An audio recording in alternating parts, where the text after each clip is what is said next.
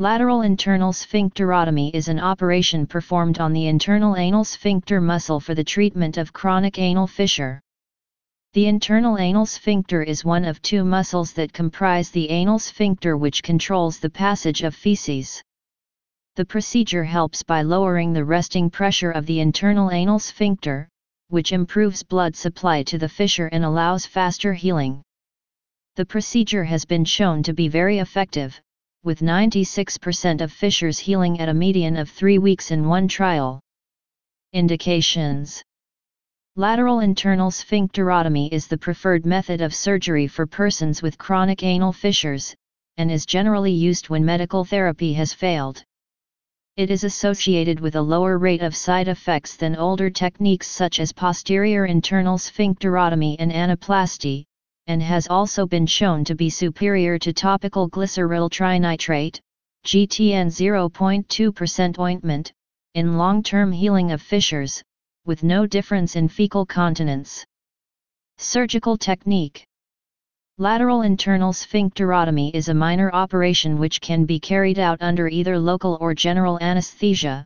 A report in 1981 showed that general anesthesia is preferable due to high rates of fissure recurrence in patients treated under local anesthesia. This operation is generally carried out as a day case procedure. It can be performed with either open or closed techniques.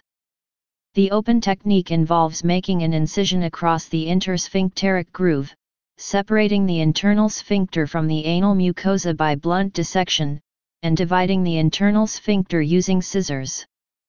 The closed technique or subcutaneous technique involves making a small incision at the intersphincteric groove, inserting a scalpel with the blade parallel to the internal sphincter and advancing it along the intersphincteric groove, and then rotating the scalpel towards the internal sphincter and dividing it.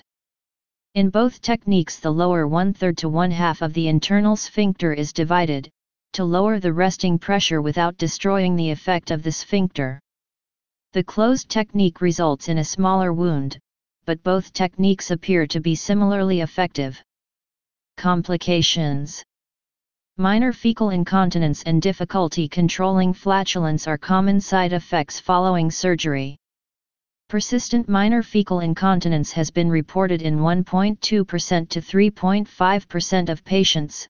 However, this does not appear to be significantly different to the rate of minor fecal incontinence experienced by patients treated with topical GTN. Hemorrhage can occur, more often with the open technique, and may require suture ligation. Perianal abscess occurs in about 1% of closed sphincterotomies, generally in association with anal fistula caused by a breach of the anal mucosa by the scalpel. Incision and drainage of the abscess and fistulotomy are required. Please subscribe and thanks for watching.